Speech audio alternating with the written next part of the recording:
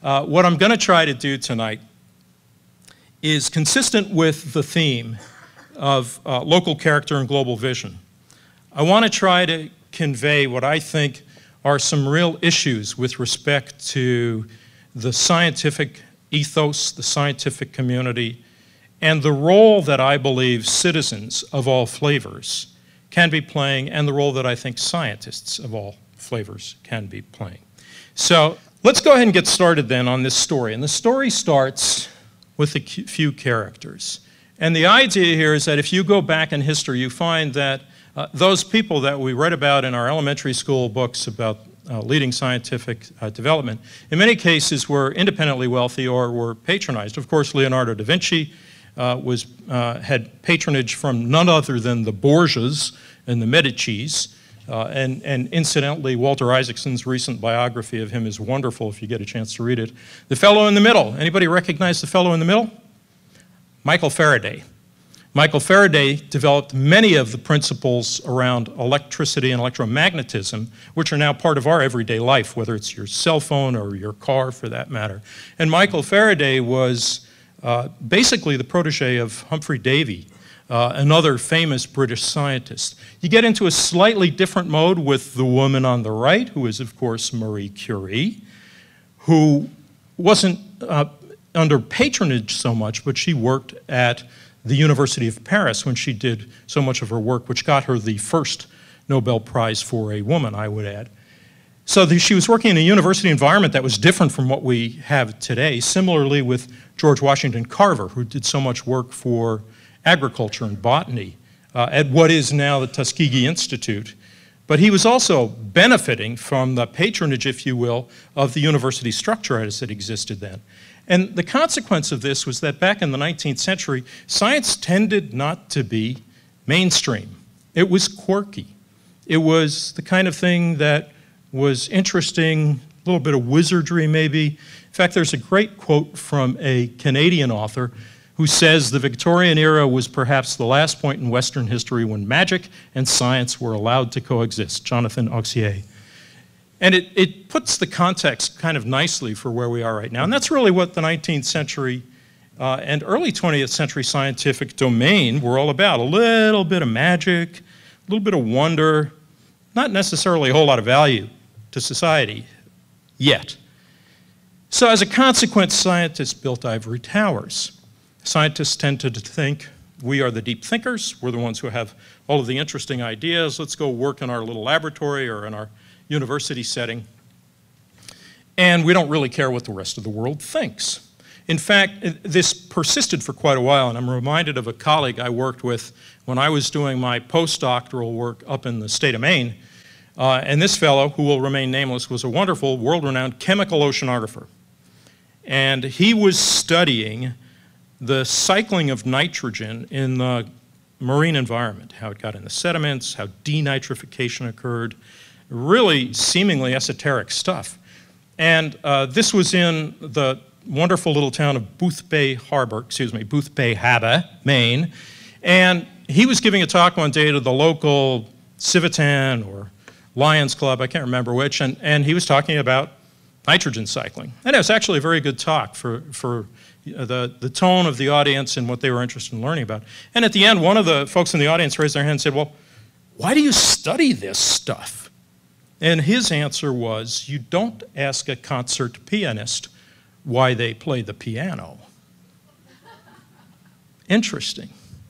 That was probably 35, 40 years ago.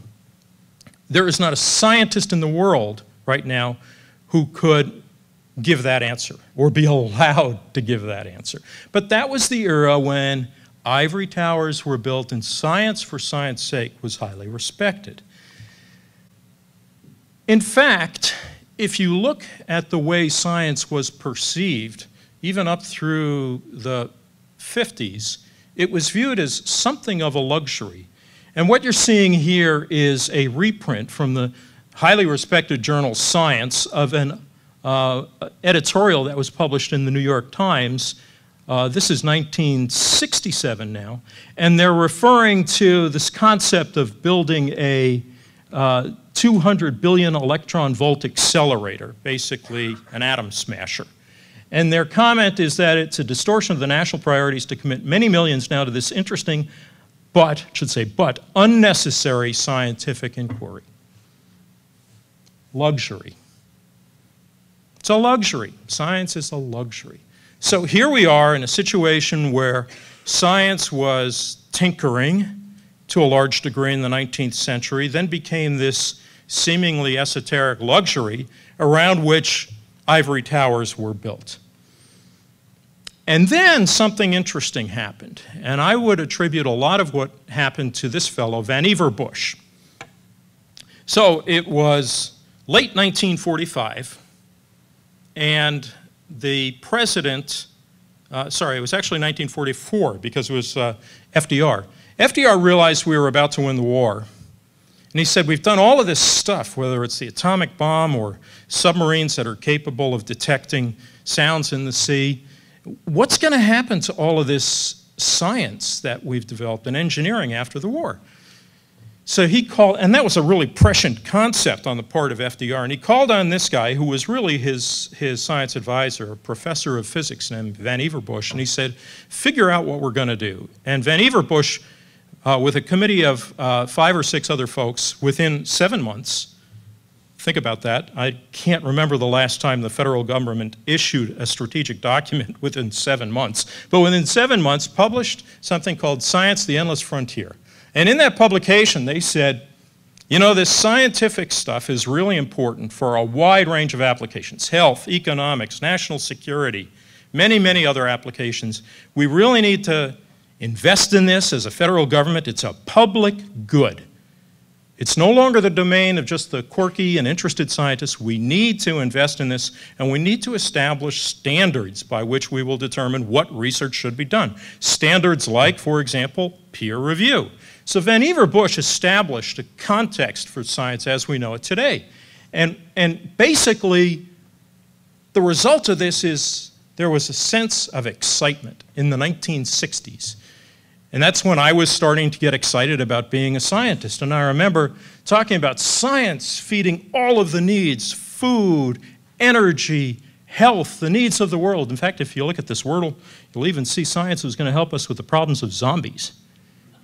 So science is the answer. Science was going to provide all of these wonderful answers, which scientists love. It was great. It meant there were resources, there was funding. And we started seeing things like this. Some of you in the audience who have as much or less hair than I do, or gray hair, will remember DuPont's phrase of better living through chemistry. And then, I love this one. This one came from the cola industry, specifically Coca-Cola. And if you can't read it, I'm going to walk over here, so I'll yell. You can see that the rhetoric had gotten a little bit out of hand, and we could spend the whole rest of the night digging up these kinds of things. But this is what scientists were starting to do. And you may remember the old story of Ronald Reagan advertising cigarettes as being a healthful additive to your physical regimen. So the public awakens and starts demanding more of this good stuff. They really want this stuff. 2 problems come out of that. The first problem is that everything had to pay off. All of a sudden, the concept of working on a problem, because it was an interesting scientific problem, wasn't good enough. Yes, it's an interesting scientific problem, but tell me how it's going to cure cancer, solve the problems of climate change, deal with economic crisis. And so we started to get into this mode of demanding a statement of impacts. Now, you heard in the intro, and if you look at my bio, I spent a lot of time in my career working for the Office of Naval Research, which had a mission. It was a national security mission. So there had to be something. You had to say, if we're going to invest this, we think it will help the national security mission as follows. Always, the sacred ground among scientists was the National Science Foundation, a curiosity-based, proposal-driven scientific agency where you could go with the best fundamental research idea and never have to worry if it's going to be applied to anything. Well, society couldn't tolerate that. And so society insisted, as a result of what I've described so far, that every proposal to the National Science Foundation had to have a statement of broader impacts to society. Now, this is significant because the National Science Foundation is the only federal agency that sponsors research that is not mission-driven. Think about all the rest of them. National Institutes of Health, my own old agency, NOAA, the U.S. Geological Survey, EPA, they all have a particular mission, not NSF. So this was a rather, in my opinion, insidious move. It represented the culmination of this thinking that, darn it, every piece of research. I'm a taxpayer, I'm paying money for this stuff, I want to see the payoff for it. My question is, what would this guy have been able to do under that scenario? Now Einstein lived on the previous scenario I talked about, that scenario of university patronage, if you will. He could do a lot of what he was doing. I'd also argue that Einstein didn't have a whole heck of a lot of overhead associated with his research. A piece of paper and a pencil was just about all he needed. But the point was, if he had to define what the societal benefit of quantum physics and quantum mechanics would be, he probably never would have been able to do anything he did. So there are people who are trying to address this, and this is another one, a fellow named Norm Augustine. Now, Norm was the Assistant Secretary of the Army. He's also received the National Medal of Technology. He was the CEO of Lockheed Martin. So he was called upon a few years ago to try to set up a concept that would allow us to invest in basic research without necessarily saying this is what the broader impact will be. And there's a wonderful report that he and his group at the National Academies came out with called Rising Above the Gathering Storm. And the gathering storm is what I was just talking about. And Augustine and company said 8% of the federal investment in research and development should go to basically high risk but potentially high payoff research which doesn't necessarily have a preconceived broader impact built in there. I had the opportunity to chat with Norm Augustine just 2 years ago now, and I said to him, "Sir, 8% seems like a rather specific number. Why did you come up with that?" He said, "Well, half the committee wanted 5%, half the committee wanted 10%. We came up with 7.5%. That sounded too specific, so we rounded up to 8. The point is, there should be a dedicated investment in research for research's sake that answers fundamental questions.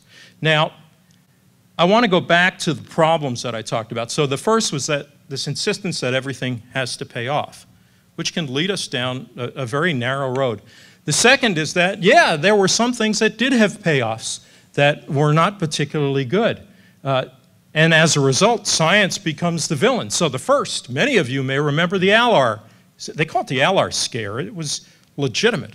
So Alar, for those of you who don't remember this from the 70s, was an additive that was put on fruit, on the fruit stands at Fred Meyer and Giant and all the other supermarkets.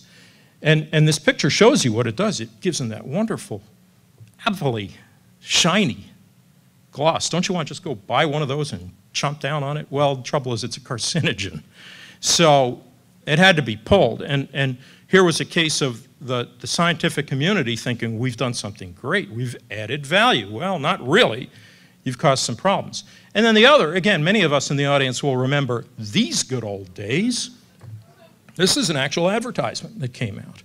And thank heavens for folks like Rachel Carson and many others who worked on this. And I don't need to tell this audience, but DDT is not good for me. It's not good for anyone. But this does more damage. The promise of goodness resulting in damage and hurt. And there are many other examples of this.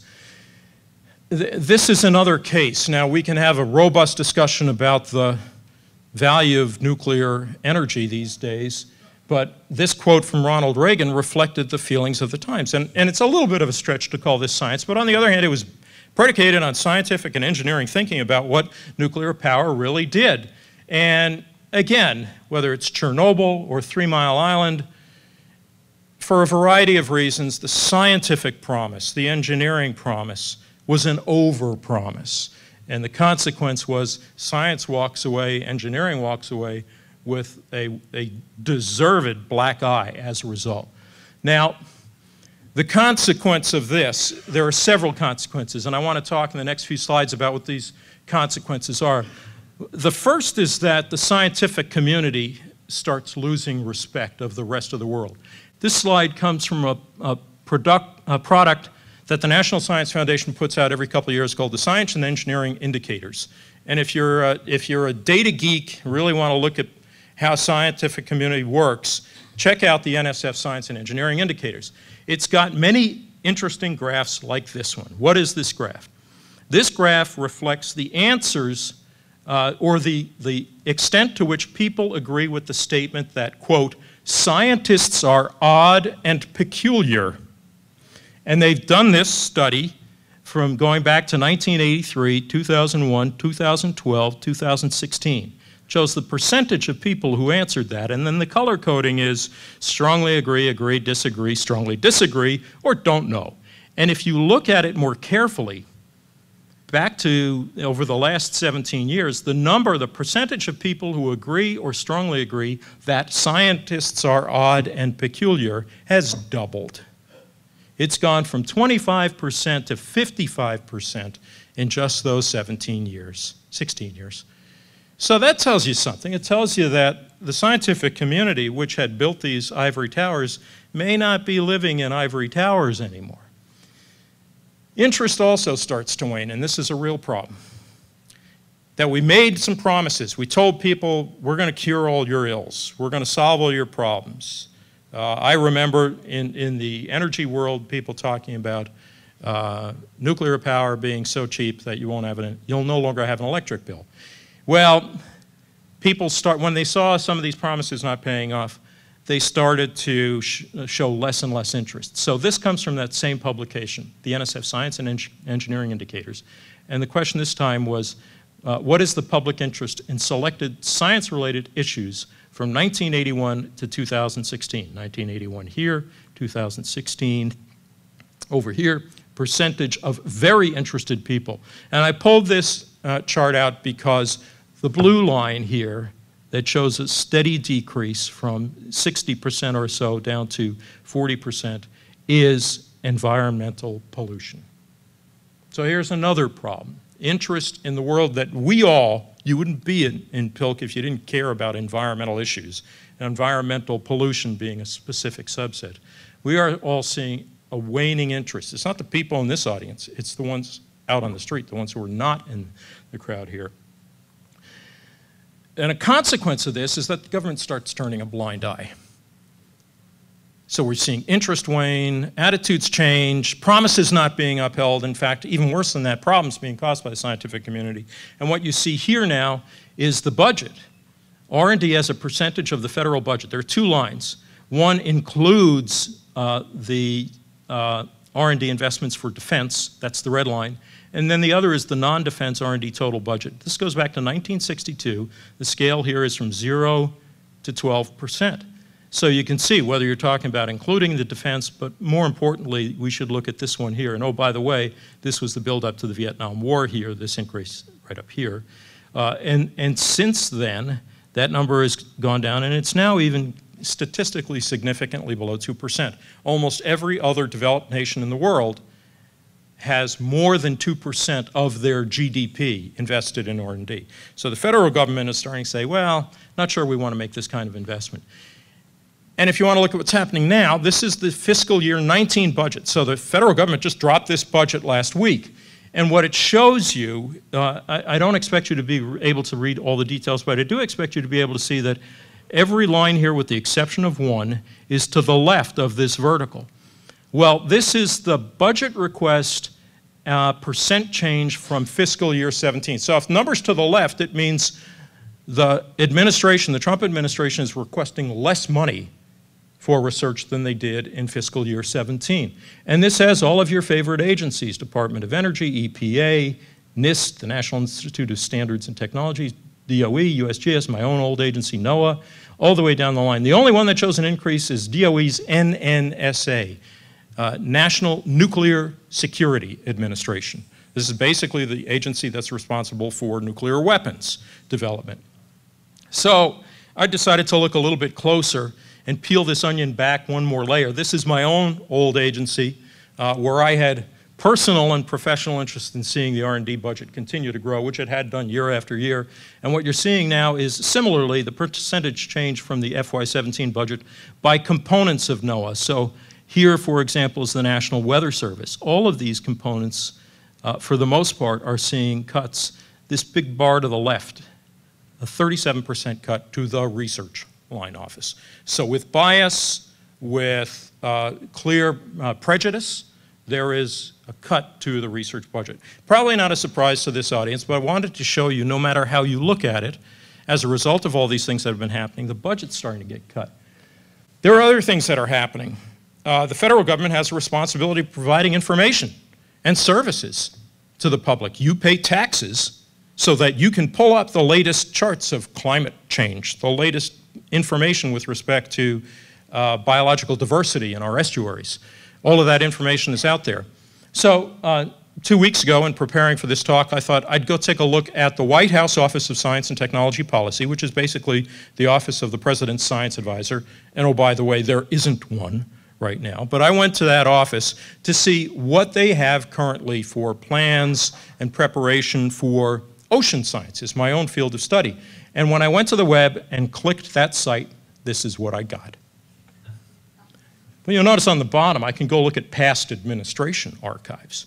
So the funding is going down, the information is not there. What about advice? So the federal government relies on experts, external experts, through federal advisory committees. These are formally established committees, sometimes legislatively established committees. And what you're seeing here, this chart comes from the Union of Concerned Scientists, is the percentage of science advisory committees that failed to meet as often as their charters directed. So by law, they're supposed to meet 3, 4, 5 times a year. The percentages here, so arguably this number should be 0. They should all be meeting as frequently as they are chartered to meet. And what you're seeing is 2 things. First of all, they're not 0. In many cases, it's 50, 60, 70% of the time. 70% of those committees are not meeting as often as they should.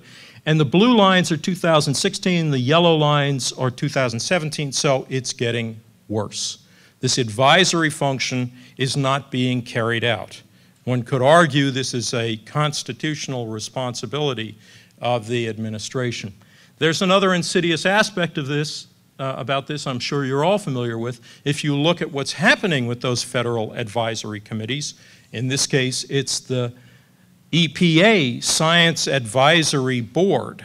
Now, arguably, this should be made of the people who are experts in the things that are part of the EPA mission, understanding biochemistry, understanding chemical engineering. And usually, those people come from the academic environment. So back in 2017, almost 80% of that Science Advisory Board was academics. That number now, in 2018, has been reduced to half, and guess where that expertise is now coming from? Industry. That's the yellow slab of this pie. Industry that we could argue does or does not have a vested interest in the particular regulatory activities of that particular agency. So you've got to wonder about not only these committees aren't providing the advice, but when they are providing advice, it may be worse because it may be part and parcel of their own vested interests in a particular field. Staffing is another area. You can get a sense of what's happening with the scientific community by who's being brought in and what they're doing. This chart, very interesting one. Let me explain what's going on here. So along this bottom axis, you have a time scale. Days, number of days from inauguration. So the vertical line is when a particular president was inaugurated. And we have the past 6 presidents, from Trump, Obama, Bush, Clinton, Bush Sr., and Reagan. And when did these presidents appoint their scientific advisors, their scientific leadership?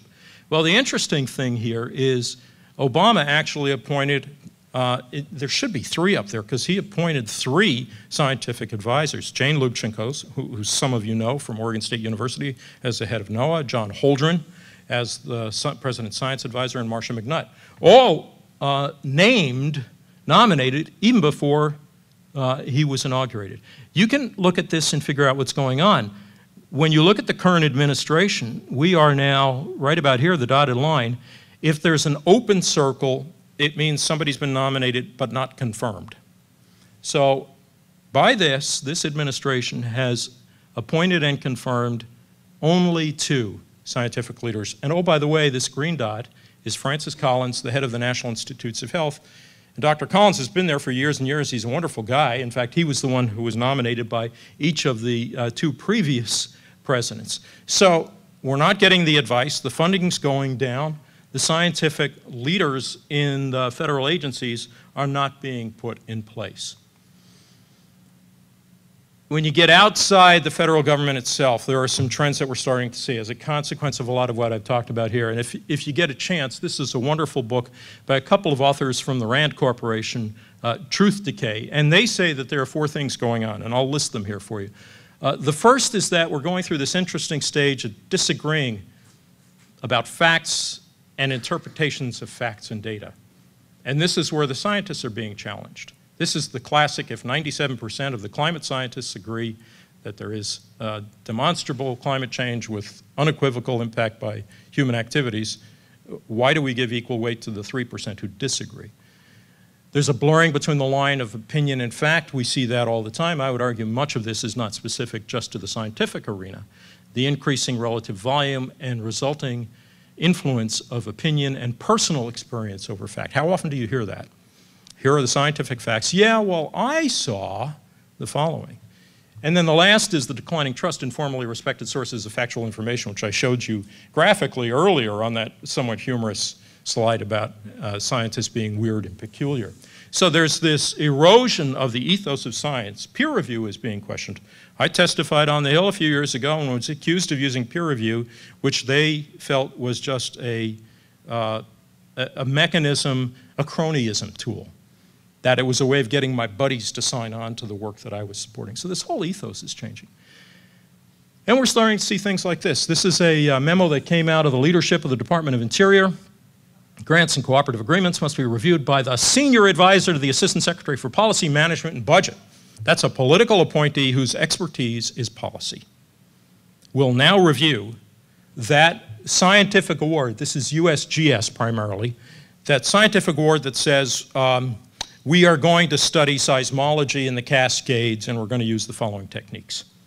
Now it has to be reviewed by a policy lead. That's a very, very scary kind of concept. So all of these things are starting to come together. And in fact, there was a wonderful op-ed by Maria Zuber, who's the vice president for research at a small institution back on the East Coast called the Massachusetts Institute of Technology. Maria wrote, among other things, that other nations seeing us lose focus are seizing the chance to rise. So I've laid a groundwork here. I'm sure I've cheered you all up with all of this. Stick with me. We're going to have a little bit of fun now, and then I do have some hopeful comments to bring. I hope so, right? I want to talk about one of the other manifestations that we see. So it's not all just this inside the Beltway stuff with budgets and staff. There's stuff happening out there, and one that really ticks me off is the surge in pseudoscience. You've all seen it. Now, this is a classic, almost iconic image from 1905 of the science of phrenology. Some of you may remember that. And the idea in phrenology was that the form and the shape of the head determine character. Now, whether you believe that or not, it was easily disproved. But it's kind of funny, when I looked at this, I thought, I think I know some of those people.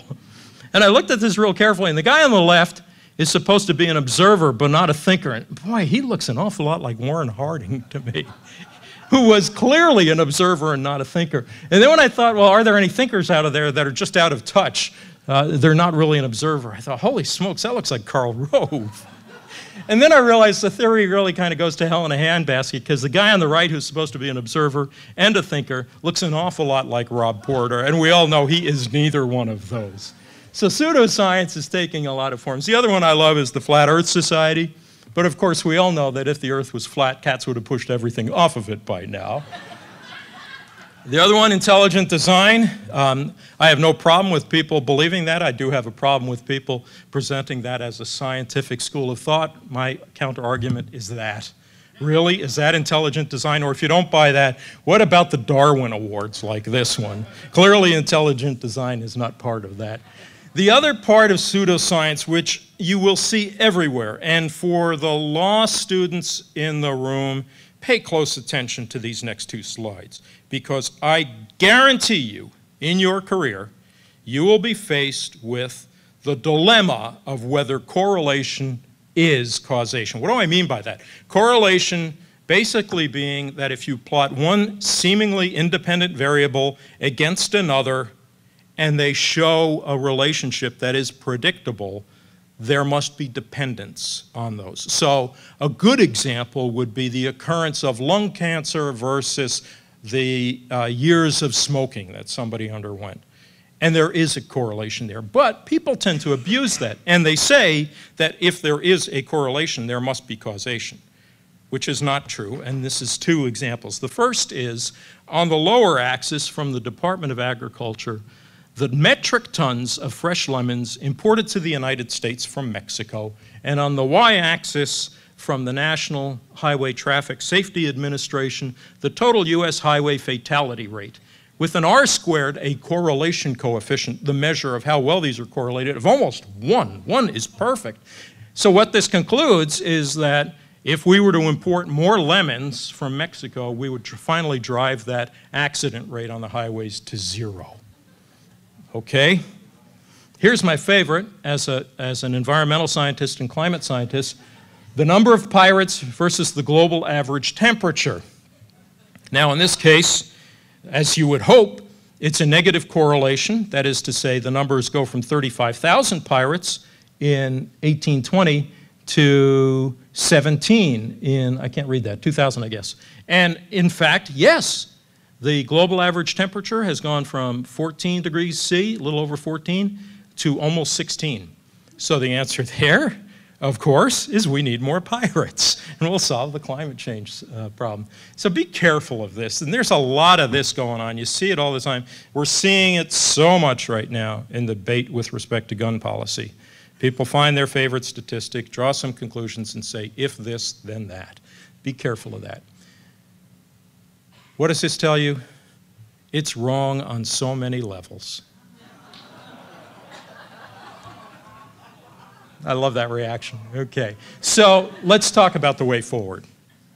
The way forward, it starts with citizen scientists.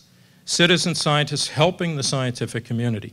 So the concept of citizen science is one that we see in any number of different venues. And this slide calls out some very reputable groups, Zooniverse, citizenscientists.gov, SciStarter, citizenscience.org. You may know this through some of the examples we've seen over the years. The National Weather Service, for example, uses a cooperative observer program. If you've got a credible weather station at your home that you've put up, you can actually send those weather data to the National Weather Service.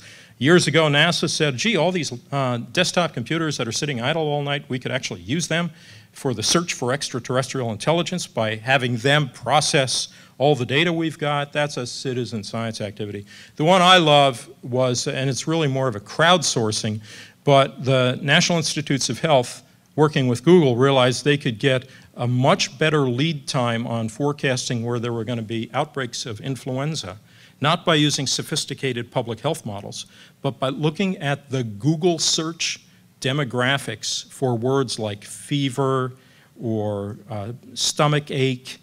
And what they found was parents usually are the best indicator, and they know when their kids are having a problem, and you'd start to see these clusters of Google searches showing up somewhere, and sure enough, a week later, the hospitals and clinics were inundated with folks suffering from influenza. So these are sort of citizen science outreach kinds of things. I'd also like to point out that there's another way of moving forward, and this starts to get to the hopefulness that I want to close out the talk with in a few minutes. So we've gone from citizen scientists helping the scientific community, here I can get you some data, to citizen scientists leading the scientific community. And we've seen a number of examples of this, and I'm going to ask Evan back here to click on that web link. It's a YouTube link. Show of hands, how many of you watched the SpaceX Falcon Heavy recovery? Great, most of you did not. Evan, can we turn the volume down a little bit on that? Thank you. And as you can see on your screen, maybe a little more. Okay, so this is the work of Elon Musk, the founder of PayPal, the founder of Tesla. Elon Musk, with some federal funding, but mostly his own money, basically said, I can start putting rockets in space. This is the largest vehicle ever put in space. Elon Musk has a sense of humor, so what did he put into space? He put a Tesla into space with Rocket Man, a dummy sitting in the driver's seat. But what he did that was remarkable is he said the rocket boosters that launched this thing should be recoverable. And he developed this technology. Now what you're going to see here in a few minutes, I'd ask you to pay attention to the upper left panel, which eventually will show you these rocket boosters. These are tens of millions of dollars of worth of hardware that NASA would typically throw away, let it land in the ocean and just build another one. And Elon Musk said, I think we've got the science and technology to be able to recover these. The images on the lower left and lower right are basically the GoPro cameras on those rocket boosters looking down at Earth. So they are looking at their landing zone, and if you now watch in the upper left, you will see those boosters landing.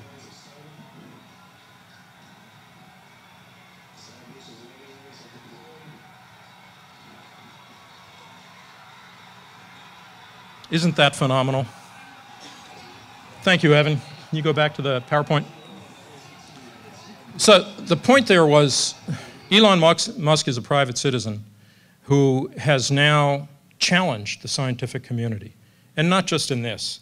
The whole concept behind Tesla, I would argue from an economics perspective, the whole concept behind PayPal, these are challenges. So this is where the citizen scientist is leading the community. It's a little bit like what we had in the 19th century, isn't it? The other two, anybody recognize this guy? James Cameron of Titanic fame.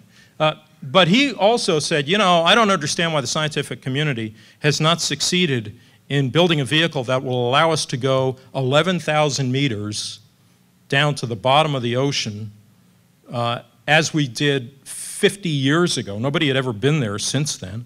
And so he took it upon himself to develop this manned vehicle and went down to the bottom of the ocean. It's phenomenal. I mean, NASA, NOAA spend millions and millions of dollars trying to do that. He has now revolutionized the science and technology associated with manned underwater vehicles. The folks on the right, of course, are Bill and Melinda Gates. Now, this is a little bit of a stretch in terms of the citizen scientists, but what it is in their case, Bill Gates obviously made his fortune in the information technology world and computer world, and now he and Melinda Gates are trying to stimulate development in the biomedical and public health world. So these and I could have put others there, Eric Schmidt from Google, Paul Allen, many other folks are doing these kinds of things. There is hope. These people, many of them, who could be spending their billions of personal wealth on buying gold toilets, instead are doing this kind of thing. So I would argue we're moving from the citizen scientists helping the scientific community to the citizen scientists leading the scientific community to a new era. And the new era is citizens as scientists in society.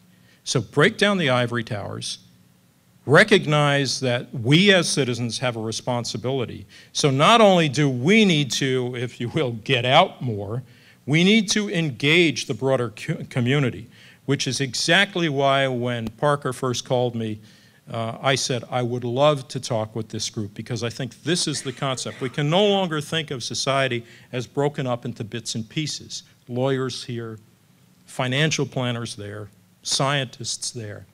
And I call to, as I've done throughout this talk, I call to your attention several individuals who are doing exactly that. In one class, they are people who were trained to do things fundamentally differently who decided, I've got to get involved. So this is Brian Baird. Brian Baird was a congressman from Washington State's 3rd District in the Federal House of Representatives. He was trained as a clinical psychologist. He ended up being the congressperson who advocated so strongly for policy to deal with ocean acidification. I never in my wildest dreams would have guessed that a clinical psychologist from Washington State would be the person leading the call for measuring partial pressure of carbon dioxide in the ocean, measuring the pH of ocean, and dealing with ocean acidification. The other member of Congress is this fellow, a physicist from Princeton named Rush Holt. He also is no longer in Congress. He represented New Jersey's 12th district, which, oh, by the way, includes a small campus called Princeton University, where he was a professor.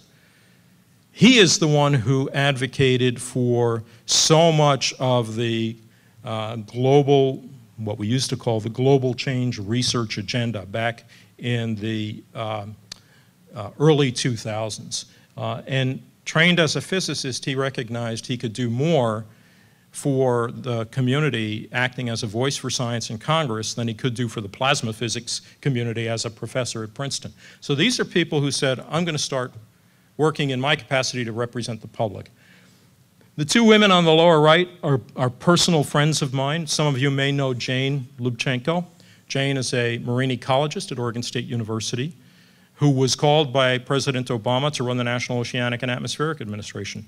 Jane is passionate about ecosystem-based management of our nation's commercial fisheries. She said, I can write papers, I continue to do studies and mentor my students.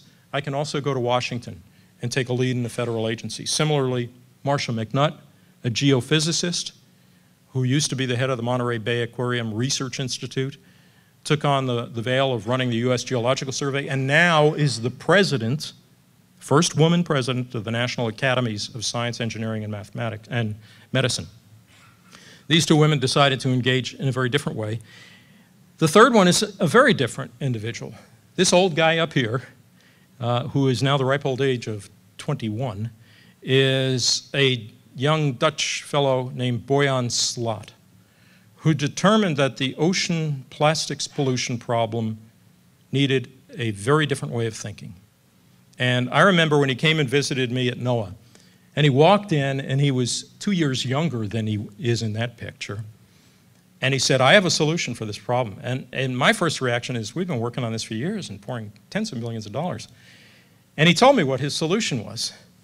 And I gave him some advice as to who he could talk to in Washington. Long story short, he basically got a lot of doors slammed in his face. So he went back to the Netherlands, got the Dutch government to support him to the tune of $50 million. Long story short, if you Google the ocean cleanup now, you'll see an organization of some 70 or 80 professionals who are putting a half-scale prototype ocean cleanup device off the coast of California this spring. I'm on their board. That's a paid political announcement. I was so convinced that this young guy had the fire in his belly and the passion. He had no formal training. He wasn't a physicist. He got a sort of traditional Dutch high school education, but he took it upon himself to say, I'm going to be engaged, I'm going to lead the community, and I'm also going to be part of the community. So how does this materialize? How does this manifest itself? Citizens, scientists in society, and society working with science, with scientists. I would argue that beyond being an observer, which is what the classic citizen scientist is, we've seen that scientists can now be advisors. And to be the advisor, they have to be part of the ecosystem of innovation that is science. And as a test of this concept, I decided I would try something interesting. I like The Economist. I find it a very thoughtful journal. I get it every week. So to convince you that I didn't cherry pick this is this week's cover of The Economist. And I looked at that and I thought, all right, if this works, if this concept that I've talked about up here, engagement by the scientific community with society and vice versa, I ought to be able to take all the top issues that are in this and parlay them into how they depend on scientific knowledge and how scientists should be engaging in these. And guess what, folks? Here you go. The first one is called, the first story they have is The Right Way to Do Brexit. You can't do that without economics. Economics is a science. It's a social science. The second, who Cyril Ramaphosa should fire. Cyril Ramaphosa is the new president of South Africa. And if you weren't aware, Cape Town is about to run out of water. Seems to me the hydrologists need to be part of this dialogue and should have been part of this dialogue long ago. The next one, lead paint, still a poisonous problem. That goes without saying. It's a chemistry, physiology, many other scientific issues. South Korea's fetish for fortune telling. And that's exactly what this story is. It's a story about folks in South Korea obviously enamored with using fortune tellers. And I would argue this gets to the pseudoscience, but maybe a little bit of education on probability and statistics would help with some of the consideration of what fortune tellers can or can't do. And then, of course, the cover story, the meddler, Putin and what he's been doing, and obviously information technology and the sciences, the computer sciences, are a critical component of that particular policy discussion. If I've been successful in this discussion over the last 45 minutes or so, I've shown you what the path has been that we've gone down as scientists with respect to the loss of resources, the loss of connectivity, the loss of respect, the loss of value. The value principle has eroded considerably for the scientific community, but the way forward, and the way forward is founded on the concept of what citizen science is and what citizen scientists can do. So I will close by going back to that op-ed from Maria Zuber at MIT and point out that she wrote that to write the next great chapter in the story of our nation, we must continue to fuel discovery. And that discovery is based on the robust ecosystem of innovation. So help us get there, and I look forward to seeing us move in that direction in the decades to come. Thank you very much.